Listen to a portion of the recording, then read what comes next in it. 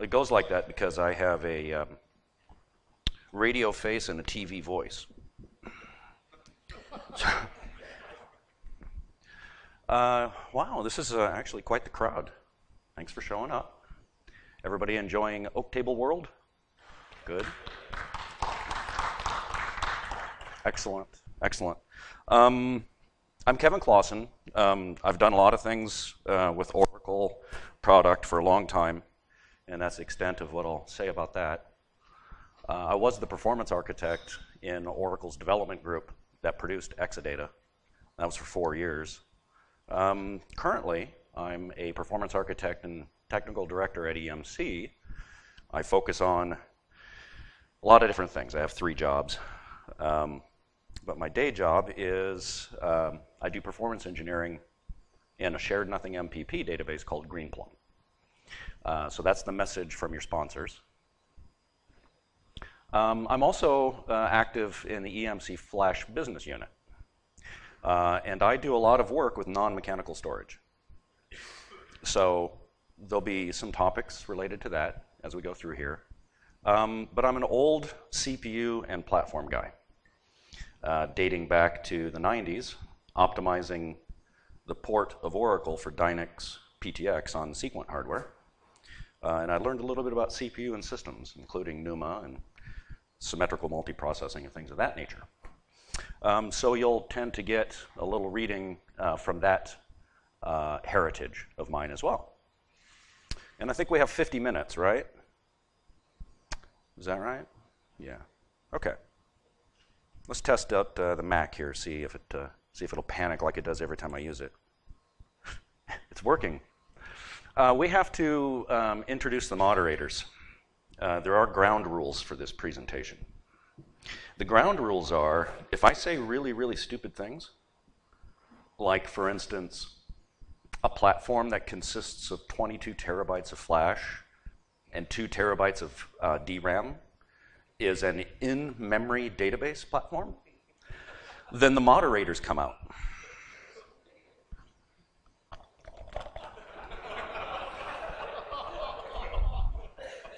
Under here.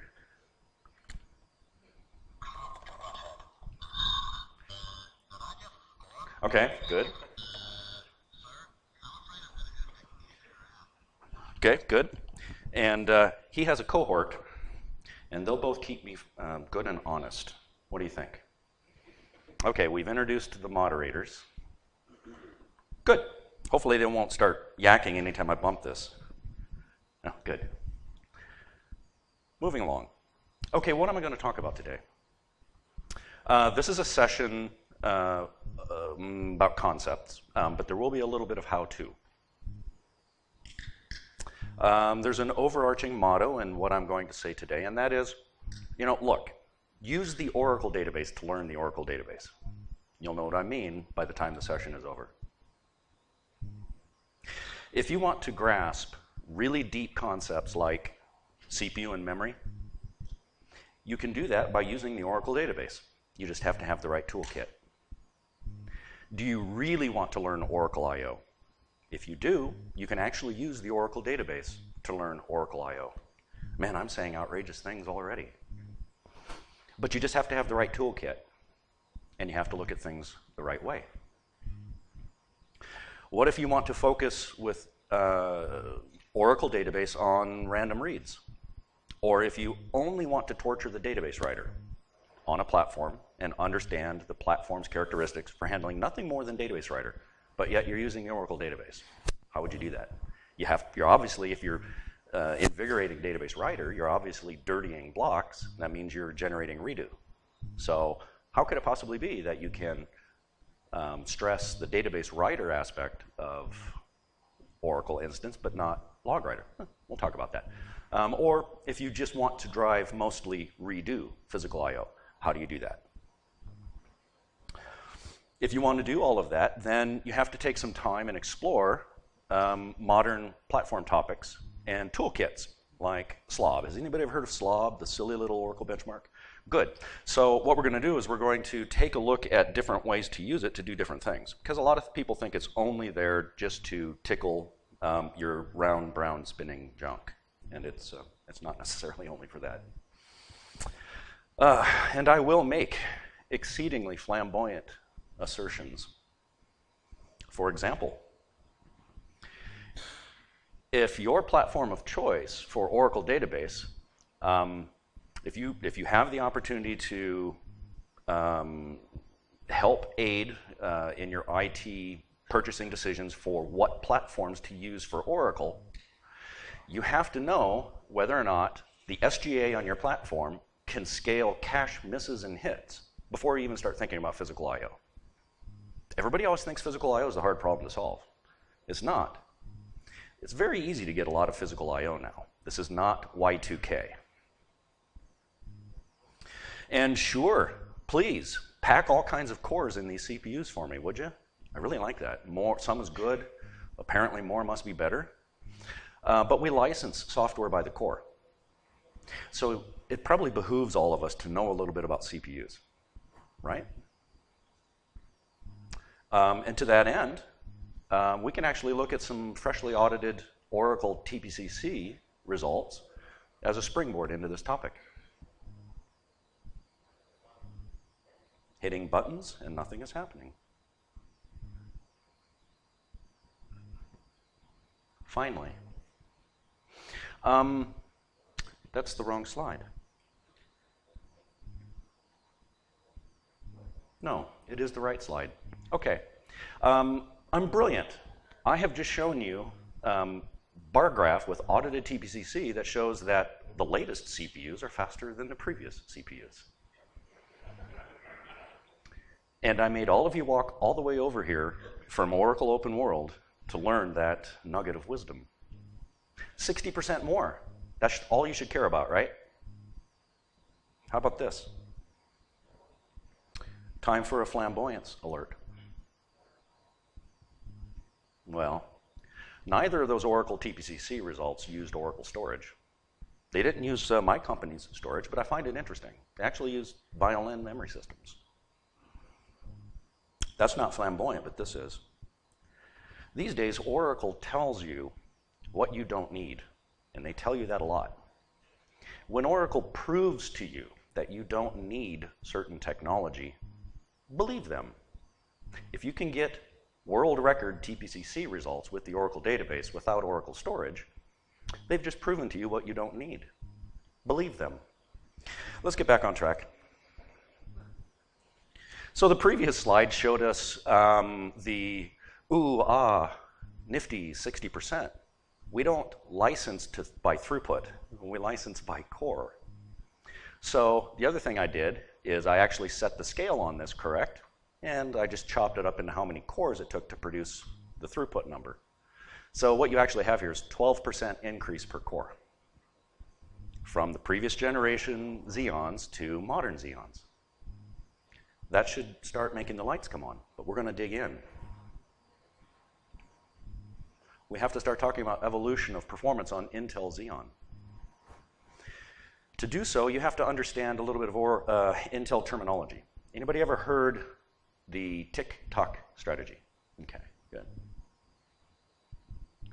Sandy Bridge, or E5, 2600 and 4600, is the third generation of quick path interconnect CPUs. And they are begat of the tick-tock strategies. It's important to understand this because how are your expectations going to get set if the next CPU comes out and you're bewildered by the words tick and tock and you think that every CPU that comes from Intel must be twice as fast as the previous CPU, right? Isn't that sort of what we all hope? No. The tick in the tick-tock is squeezing the die. That gives more real estate for Oracle to do really cool things in silicon. The talk is changing the microarchitecture, which allows Intel to do even more cool things with the die. Perfect example. Sandy Bridge architecture brings PCI controllers directly onto the processor die. That's cool stuff, right? The only reason they were able to put that talk, that microarchitecture change in there, was because the previous tick shrunk the die from 45 nanometers to 32 nanometers, made some room, and then over the next 12 or 18 months, they take advantage of the additional room they created. This is how these processors evolved today. Westmere EP, Xeon 5600, that was a tick because they shrunk the die from Nehalem from 45 nanometers to 32. Broken record, Kev. And Sandy Bridge is, yes, microarchitecture. Now that we have a little bit of background on that, we're going to use SLOB to make some sense of these different Intel processors. Everybody rose their hand about SLOB, so I'll shut up. But I will have to say a few words about SLOB to frame what I'm going to dig into. SLOB is an Oracle database I/O generator. I remember when I wrestled in high school, the coach had metrics for how much you're going to suck on the mat, and it wasn't by watching you wrestle. It was actually by watching how many push-ups you could do. And if he found anybody doing anything other than the push-up, they had to go and run wind sprints up and down stairs. That was punishment. What's this have to do with SLOB? If you want to know how the Oracle database works, use the Oracle database. Those are the push-ups. Don't go and use something else that looks and smells like the Oracle database. Use the Oracle database. Don't let the wrestling coach make you do wind sprints. SLOB is exceedingly simple. It's supposed to be that way. It's nothing more than a work loop, loops SQL performing either select or update. There's 0% schema contention, cannot happen. And there's no application data sharing, and that's because there are a certain number of SLOB users. Each have 10,000 rows in a table, and the blocks are forced sparse. The idea is we're trying to use as little bit of x86 instructions to do as many physical IOs as we can. So if I have to read a block and then go fiddle about in the block and deal with the rows that are in the block, I'm using more CPU per IO than I want to use. I want to pound on storage and use as few cycles, and yet it's the Oracle database doing the IO. So if there's only one block in the row, one row in the block, blah blah, it's less cycles following the read. It just goes and plucks out the row. 100% index lookups. There's no full scans. They're all DB file sequential reads. Actually, somebody who adopted SLOB early on found a little bit of additional init.aura performance tuning that forced even more sequential reads out of the kit. So if anybody's been following the blog threads, the guys at Pythian use the kit, and they've added some value in that regard. So it's kind of community. People are doing well with it. Time to deal with my head cold. Bear with me. It's not beer yet. Miserable. Continuing with a few words about SLOB. SLOB is an exceedingly powerful self-study kit. What can you self-study? Host, CPU, and memory, and how it scales. Attributes like NUMA, SMT, symmetric multithreading. Everybody knows how SMT works, right? Would you like me to talk about SMT for a moment? SMT. Everybody remember a term net burst and hyperthreading? Those were the processors back in the core Xeon days. The last processor to have that was Conroe Xeons, if I recall correctly. They dropped it because it didn't work. However, when Nehalem came out, they reintroduced multi-threading with simultaneous multi-threading. Now, when I make funny faces when I say things like simultaneous, it's because I'm about ready to make a joke. With threading, you can't do two things simultaneously. You have two threads that are living inside of a core, and either one's running or not. So that's not simultaneous. I think words matter. But yeah, let's talk about how it works. Okay, the OS knows if a logical CPU is a thread or not. It's aware of that. What the OS doesn't know is what your process is going to do when it makes you runnable on a thread. It doesn't know if your process will sit there and spin in cache, or if it's going to wildly go about across random memory and require loads of memory, which is extremely expensive. The one that doesn't touch memory only touches cache. That never stalls. A stall is when the processor instructions require doing something outside the core and cache.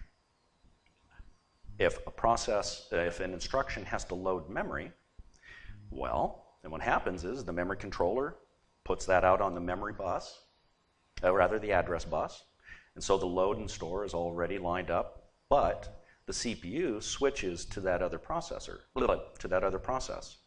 Now, if you have a process that does nothing but spin in a loop, like, maybe trying to get a spin lock,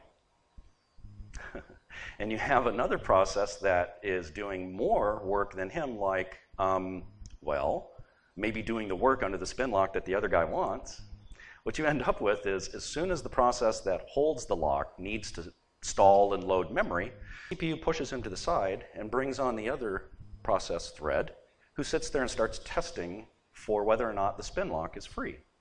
It can't be free because the guy that holds it is off to the side, and when you monitor him, he's being shown as running 100%. He's just not getting anything done. So what you don't get out of SMT is 100% improvement. You can't double performance because processes that run inside of threads of a core, they have to share, and the sharing switch happens when they do something off of the processor die. Okay? Any of that make any sense?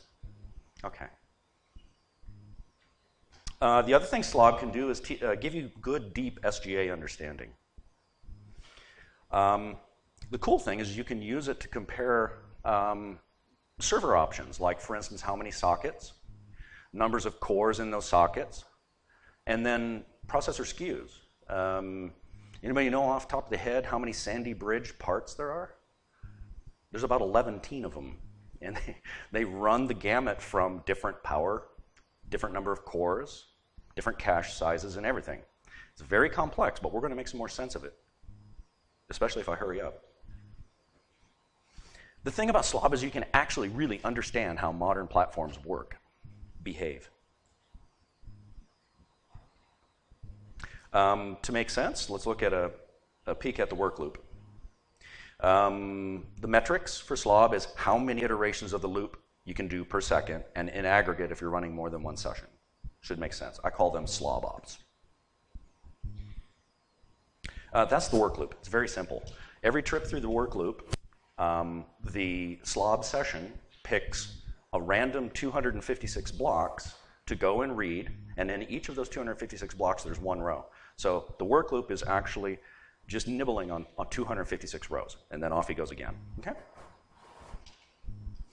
So this is a really informative graph. You see a lot of graphs that are like this at this convention. I'm actually going to put some data on this one, though. What's it show you? 3 generations of QPI. Well, if there's 3 generations of QPI, everybody knows what's on the left, Nehalem. In the middle is Westmere, and on the right is Sandy Bridge, E5. But I think we should first improve the scale, because that's misleading, and then put some data on an axis here. Yeah, that makes more sense. Okay. This is 3 generations. Nehalem 5500 would put us all the way back to about 2008. Okay, so here we are, 4 years of improvement. And this is with slob. I have enough lab kit. I can do this. I pulled all these numbers together, and in between fits of sneezing and coughing with my head cold, I threw them into this graph. You can do this on your own as well. If you're a part of the team that accepts new hardware, if you learn slob, you can find out quickly whether or not what you're about ready to get is going to suck or not. Because you can do things like the math. Let's go down to throughput per core. Whoa, we need this to be animated. Ready? I'm going to do it this style.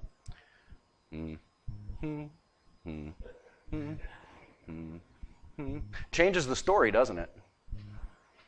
Why do I care about per core?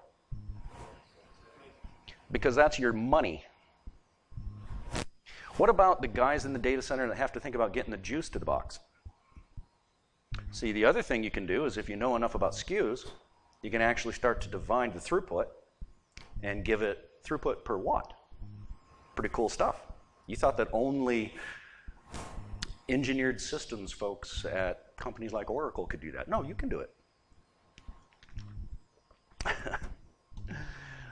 Eek. SKUs. This is where it gets good. So everybody, wake up, shake it off. Red, Nehalem. Blue, Westmere EP, Xeon 5600. And then the top 5 are a buffet line. You can walk through the buffet and take a scoop of 4-core 130-watt parts, et cetera, et cetera. What you're looking at there is, this is Turbo Boost. Anybody know anything about Intel Turbo Boost? Anybody want me to talk a little bit about Turbo Boost? I don't care what you said, I'm going to talk about Turbo Boost. Oh, hold it. I heard somebody say next slide. Where's the moderator? Next slide, fail.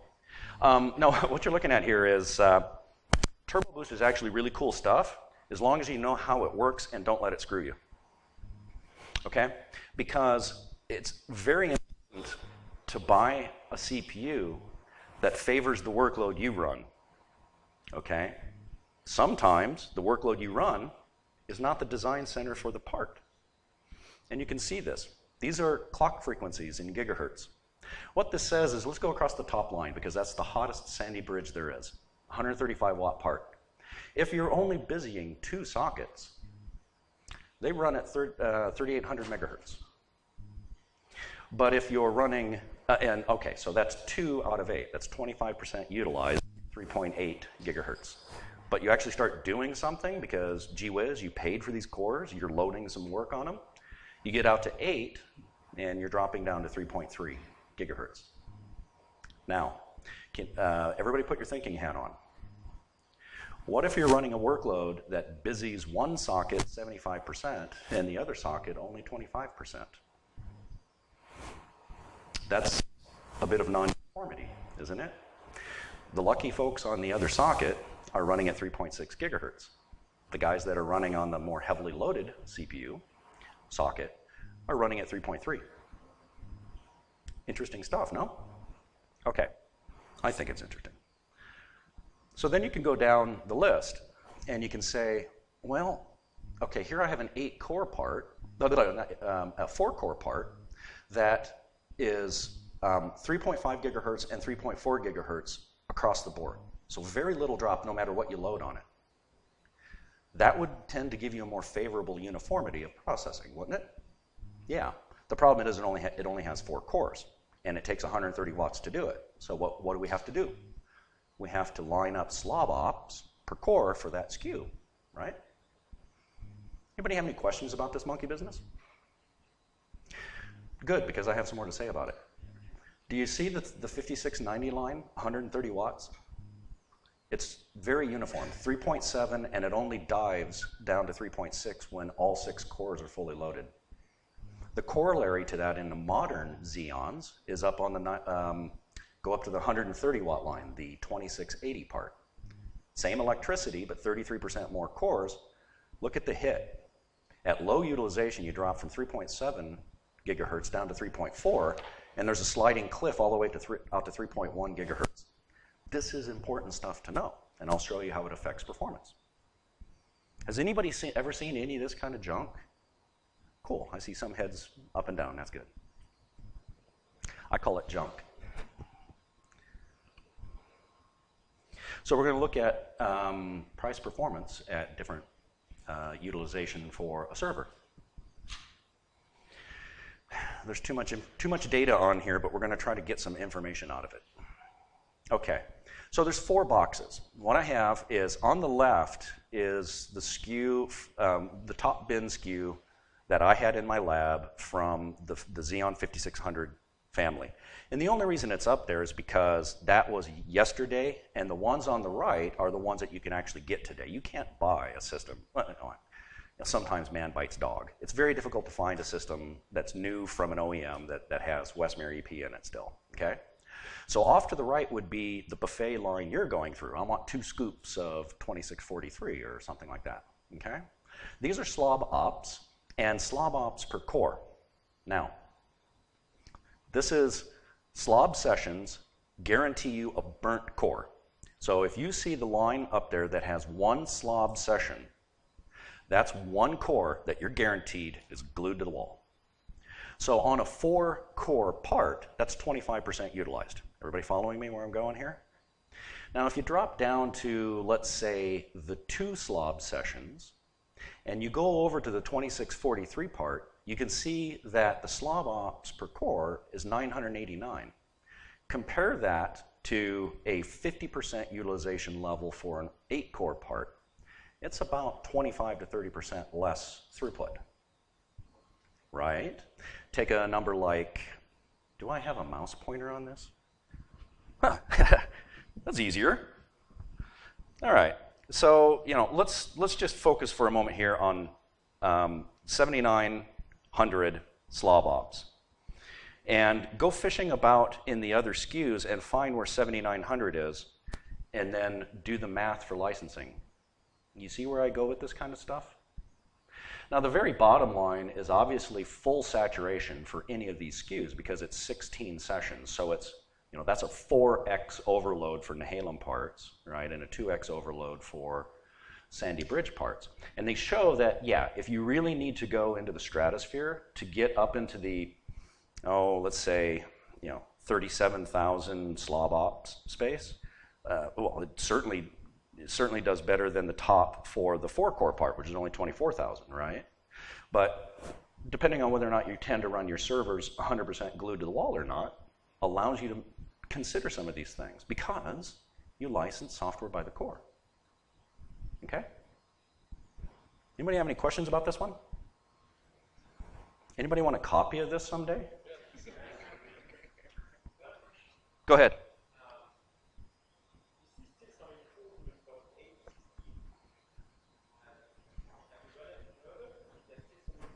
Yeah. Okay, so what you've got there, thank you, Eric, good question. At 16 slob sessions, these are all 2-socket boxes, okay?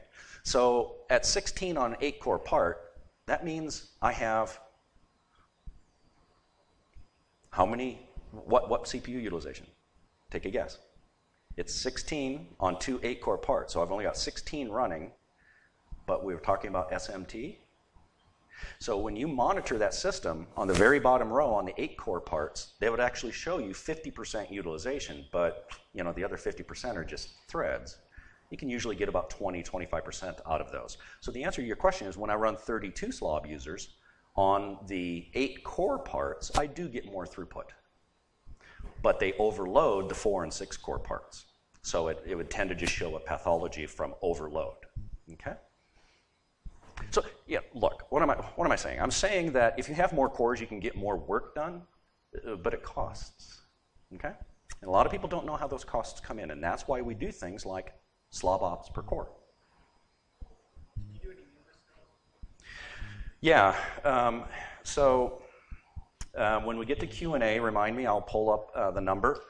The number for, this is all OS NUMA off, booted that way, because that's generally what Oracle recommends, and I agree because I'm one of the guys that told them to do that.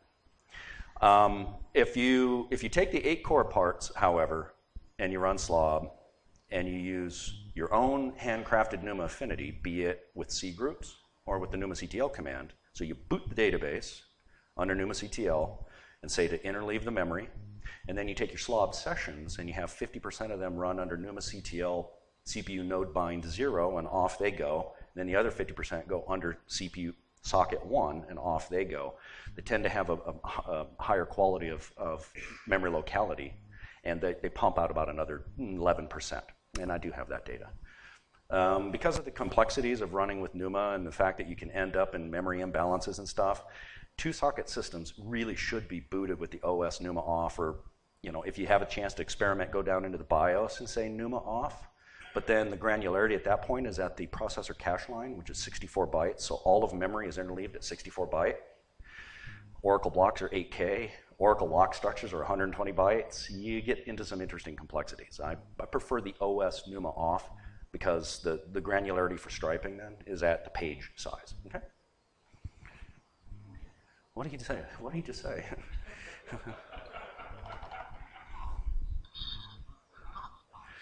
Okay, so I'm not just going to sit up here and talk about stuff that you can't have. Nanny, nanny, noo, noo. I'm going to introduce you to turbostat.c. Now, I work for a hardware company, and we don't just take other people's pizza boxes and rebrand them. We tape out motherboards and make systems. And we are an ODM, an original design manufacturer of Intel-based servers. One of them is, for instance, Thunder. Because of that, we get Intel tools under NDA. Now, I'm going to show you what turbostat.c can show you, but I'm not even going to tell you what PTUmon would show you. That was fun. Yeah, so when you get the slides, you just go and find this and compile it. You have to compile it for the glibc on the system you want to run. So if you compile on Sandy Bridge, you're probably going to be on something like 2618 or 2632. If you take that turbostat.c a.out over to Nehalem, where you're probably old OS, you're going to have to recompile. Am I out of time? Oh, God. Let's look at some examples of turbostat.c. Nah. I'm not going to be done on the next slide.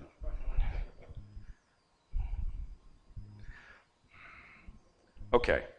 I've got myself convinced that this part's kind of cool.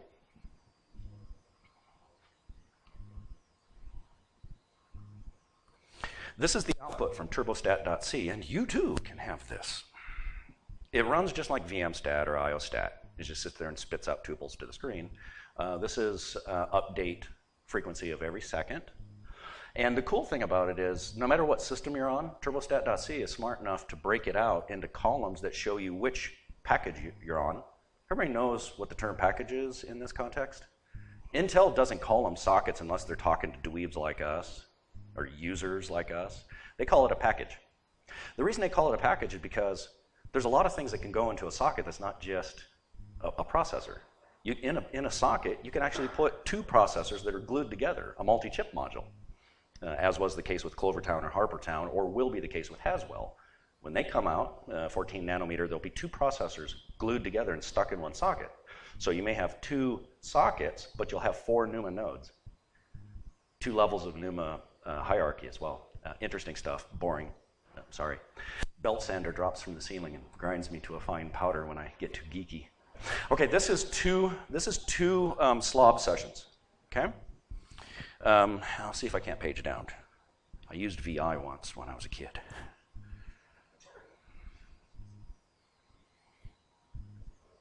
Okay, what I just did is I surfed down into an area of the run that's, I'm guaranteed that everything is steady state. And this is like watching paint dry. When you're running slob, it is entirely uniform. There's no blips on the radar. It just rates the CPU until you fall asleep. And in this context, that's a good thing to say. I'll clean up my vocabulary. Okay, they're both fully utilized. You can see that socket 0, core 1, and thread 1, and all the way down at the bottom there, 1, 3, 11. Anybody know why I picked those two cores? Because they're both on different sockets. This means this is the fastest clock frequency I can get from this box because I have one active core on one socket. Remember, the cutoff is always either 1 or 2 active cores, and then it drops down in clock frequency, right? And look at all the different, under the gigahertz column, look at the different frequencies that are around it. It varies as much as 10 and 15%, yeah? But pretty much what you see here is 3.5 gigahertz. I probably didn't make that number up. Let's look. 3.5. This is a 2680 part. That was a total fail. That was a 2680 part, and we need to go to a different slide. How do I jump to a slide? Who? Yeah, but I want to jump back about 5 slides. That's about 20 so far. I'm hitting the arrow. I'm doing left and right.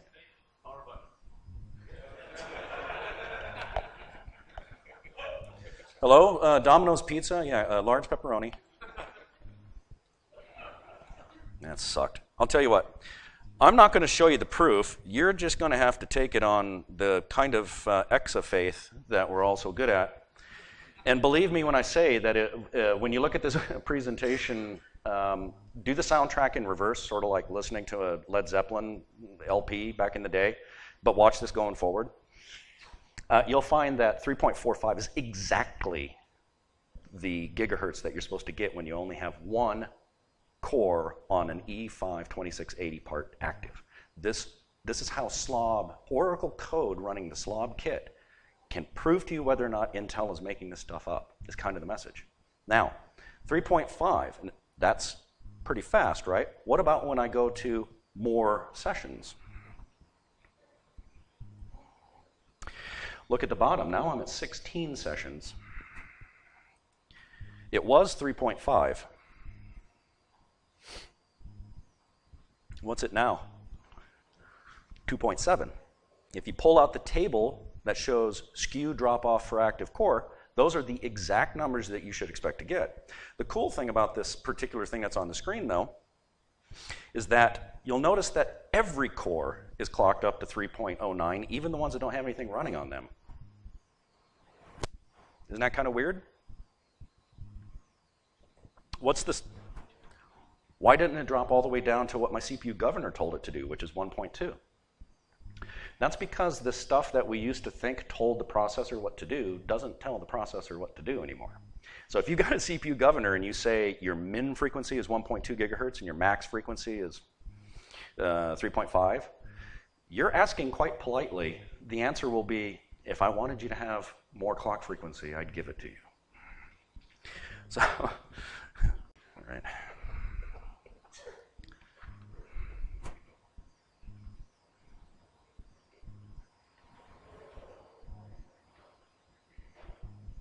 Probably another session. I really appreciate your attendance and not throwing fruit and allowing Beavis and Butthead to be our moderators today. Thank you.